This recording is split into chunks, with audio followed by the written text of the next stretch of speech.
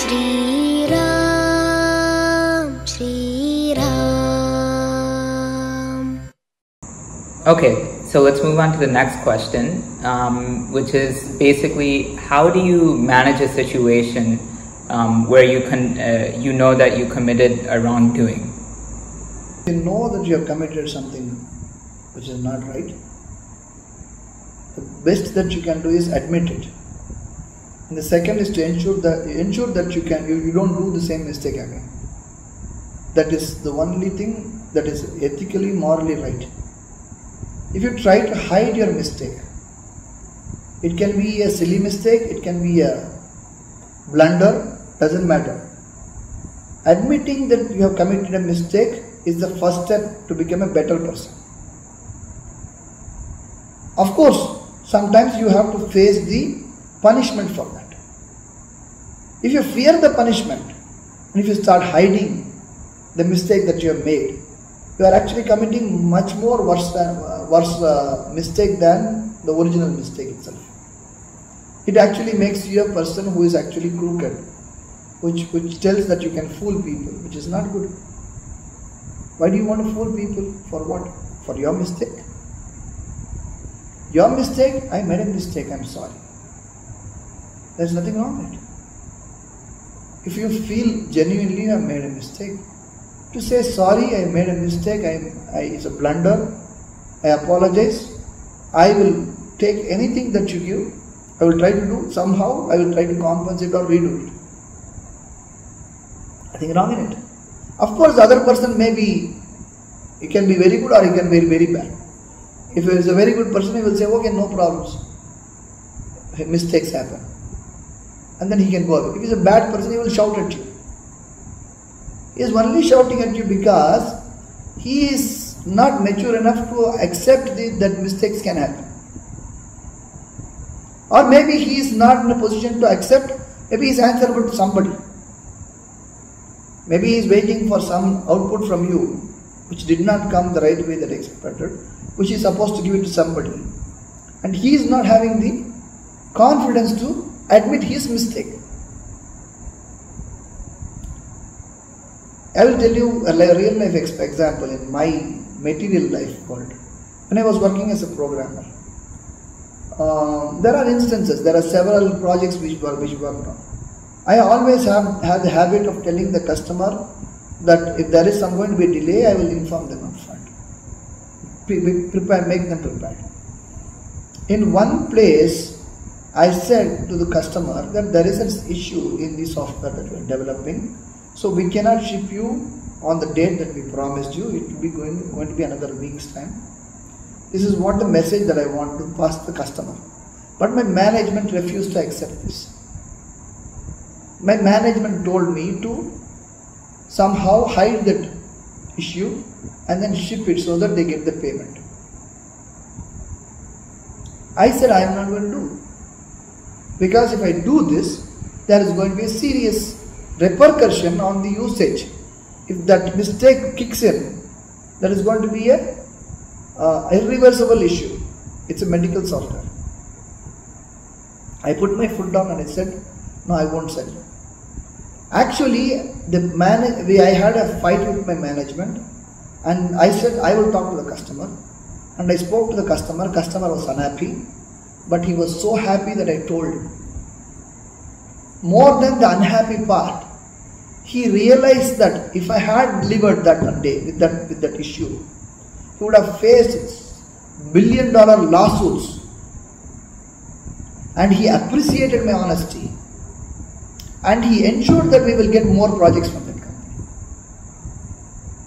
So it is your conviction that matters. Worst case, what would have happened? He would have fired me, right? But I would not have been cause for somebody's billion-dollar lawsuits, right? He may not even understand. He may not even understand that I did the right thing for him.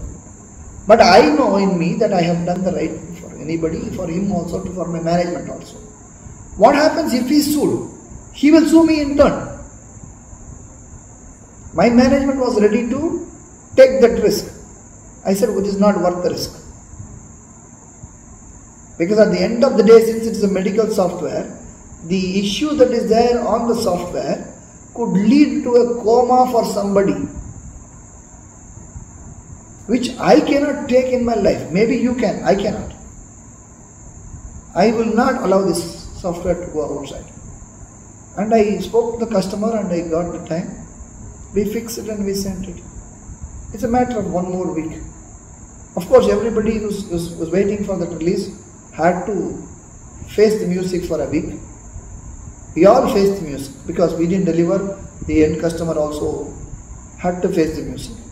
But we all escaped from a serious problem which none of us could have digested. We should have carried to our grave, as they say. If somebody has gone to coma, I can't do it. I can't even imagine me being responsible for that. Even remotely. I am not a doctor, but that's a medical software that I am doing. That will be utilized by a doctor. He will be making decisions based on my software's output. And if he makes a wrong decision, it could lead to coma for somebody, which is something that I don't. I can understand that much. I am giving an example that I faced. So it is, worst case, I would have got fired. My company would have got fired. I would have got fired. But nobody would have gone for coma, right? Which is important. That is the question that I ask. And I take it if we have to, but nothing wrong happened. Nothing will happen. The world is not going to fall. But you need to ensure that you tell it in the right way to the customer, so that the customer also understands. You say shit happens, right? It happens. You can't stop it. We are all human beings. So we understand our limitations. So it is important that you admit to you first, and then try to figure out how do you come out of the hole. You got yourself into a hole. It is not because of somebody that you got into the hole. You made a mistake. Everything it was in your control. You still made a mistake because it is your inability or in your whatever reason you made a mistake. What is wrong in admitting it? So admit your mistake first. The moment you admit, 50% of the problem is solved because you know what the problem is. You can solve it. And people will also come forward to help you. Can I do this for you? How can I sort it out? You can do that. For example, I'm not talking politics, but to give an example. Recently in Chennai, Madras in India, there was an air show done by the Indian military. 15 lakh people came. 5 people died. That was a huge mistake by the government of Tamil Nadu. They didn't make proper arrangements to manage these 15 lakh people. They didn't expect anything, they made mistake, they made blunder after blunder. People got stuck hours together in sun and hot sun, and those who died mostly died because of dehydration. 30-year-old people also died. It's not that old people died. Many people got injured, and this has happened. The government of Tamil Nadu, instead of admitting their mistake and then saying that we have made a mistake, they should not have make a mistake. In this case, governments cannot make mistakes. They should plan properly. The least that they could have done is to say, we admit that we made a mistake. We are sorry. We will ensure that we will get a better governance tomorrow. If they have done that, they would have gained the goodwill of the people. Rather, they thought they will say, they will try to manage the situation. They say, we gave so much as asked by the Air Force, we gave so much of facilities, yet we had so much. Then they got left, right and center from everybody. That means you are actually building in negative feelings towards your government. It will go and be reflect in the next election. People are not going to forget this. If you had at least accepted, they would have forgiven you. Now they will ensure that you are not going to be elected next time. This happens not only in Tamil Nadu, it happens all over the world.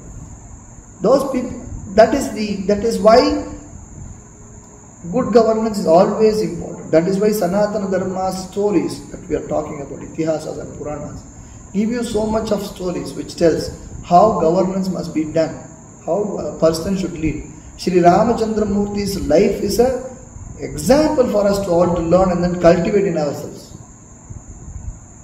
He lost Sita. Mistake made. Did he give up?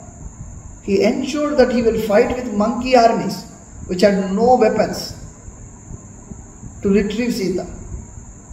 Imagine yourself in that situation. Your wife is being kidnapped by somebody. What will you do? You will go to the police station. That's what you will do. But did Rama give up his responsibility? It may not be his mistake, but he admitted that it was mistake. So it is his responsibility to correct that mistake. And he took his pleasure to the pains to go through that path to retrieve Sita from where she was kidnapped from Sri Lanka by killing Ravana. And he had no army because he was in the forest. He only used monkeys to kill Ravana and his army. That is the quality that we have to cultivate in us. That is how you should try to get inspiration from the Itihasas and Puranas. That is why it is important to learn Itihasas and Puranas. Instead of nowadays people are trying to find out whether Ramayana really happened, when it happened, what time it happened, Mahabharata really happened. Not why do you want to get into whether it has happened or not. Look at the story. What is the benefit that you are getting out of the story? Is it going to help you become a better person? It is going to help you manage the problematic situation. Will it help you reduce your stress? Will it help you cope up with the situation? That is what you should learn rather than trying to find out when was Rama born. What is the point? Kids should know that from these books. Nobody cares whether Rama was born on 7,000 years or 70,000 years or 7 billion years ago. Nobody cares. That is not a value at all from Ramayana. But what is important in Ramayana is the various things good things that has come out, like I said right now. Rama had to kill Vali to save Sugriva. Rama gave a promise to Sugriva that he will eliminate Vali. So he had to kill Vali. Vali had a boon that if anybody was fighting before him, with him, half of his strength will come to me. That was a boon that is got. So if Rama goes in front of Vali, half of Rama's strength will go to Vali, right? If anybody else is there, if it is Sugriva, half of Sugriva's strength goes to Vali means this guy is 1.5 times bigger than the other person. He is only 0.5 times, he can delete. He can win. But Rama is infinite. An infinite person going in front of a finite person, what will happen? Half of infinite is what? Half of infinite is infinite, right? This is a finite body. An infinite energy comes into a finite energy, what will happen? Finite body, what will happen?